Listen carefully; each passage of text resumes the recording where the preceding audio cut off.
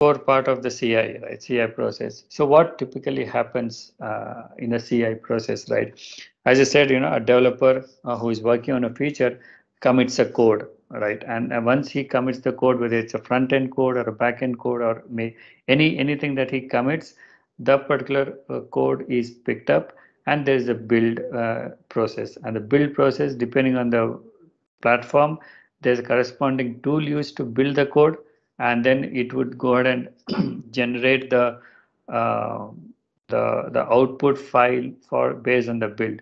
If something goes wrong in the build, example, you have a wrong code and code is not building, then it will fail the CI process and intimate the team that the build has failed, and whoever is a developer, they'll have to fix the code to move ahead. Now, once the build is successful, it will go ahead and run all the unit test cases that you developed.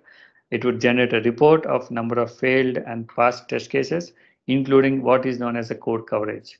Code coverage is, if you have 100 lines of code, how much of those lines are tested as part of your unit test cases. If unit test cases execute 80%, 80 lines out of 100 lines, your coverage is 80%. So it generates these reports with respect to pass fail ratio, and then also it generates a unit test coverage report.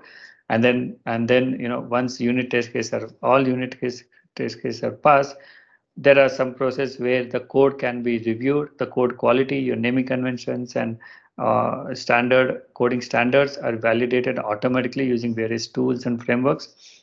And then there's a report generated to know how the new code has with respect to code quality. Once you build a unit test case, code review, everything is a pass, then you have the final output, which is a package, which generates a package and saved as an artifact for future reference. Now, as I said, an artifact can be an output from your build, unit test cases, code review, or the final step of generating the package itself. So anything that you want to share to an external world or external process, you have to convert you have to save that as an artifact for a future access or reference. So, so this is a very basic CI process that you will see or you need to have even before thinking of having any additional features or advanced ideas, right? So this is a CI process, and we'll try to cover tools and various things that various processes or tools that we can use. But this is a high level understanding or what you need to know about a CI process. Now, as I said, the output of a CI is generally an artifact which can be deployed or deployed to a server or deployed to run the application and verify and start using the application. So, so any questions here in the CI process? Anything that anybody have questions? One question. So, Yeah. under the build you put as artifacts, right? And under the build you put as Docker. So, what do you mean by Docker? You're publishing the Docker image, or you're going to Yes. run the build? So yeah, in case it generally, a build generates the output which is deployable to a server, right?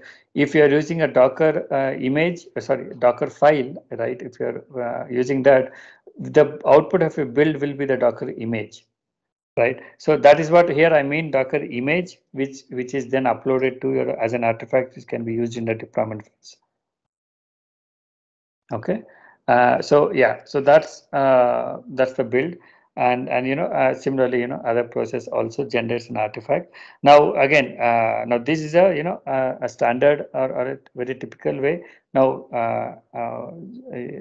depending on your application, depending on your tech stack, the steps may change or maybe additional steps for the tech stack, but generally they are grouped under each of these.